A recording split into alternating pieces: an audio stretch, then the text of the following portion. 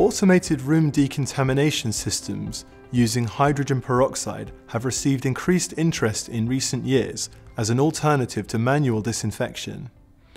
Naturally, you would assume that any automated decontamination system using hydrogen peroxide works the same as any other, but in reality, there are important differences between hydrogen peroxide vapor and hydrogen peroxide fogging systems.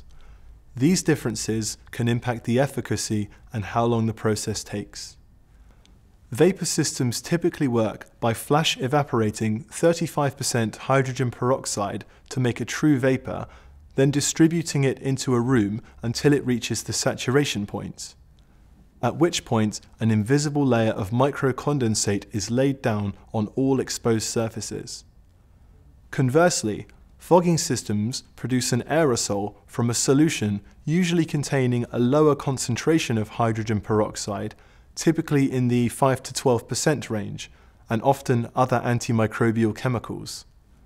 The aerosol comprises of droplets which are still in the liquid phase, not vapor. Therefore, distribution is more challenging and the droplets are prone to the effects of gravity, whereas a true vapor is not. This has a profound impact on the efficacy of the process, which is backed up by a number of studies where both technologies were tested with spores. Hydrogen peroxide vapor eliminated spores from all test sites, whereas spores were still recovered after decontamination with hydrogen peroxide fogging.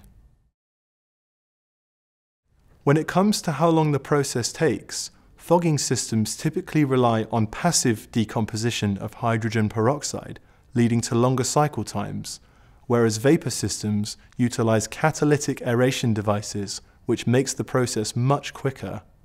For example, the total cycle time for a 50-meter cubed room is around 1.5 hours for vapor decontamination and 2 to 3 hours for fogging systems. For these reasons, hydrogen peroxide vapor is considered the preferred decontamination solution.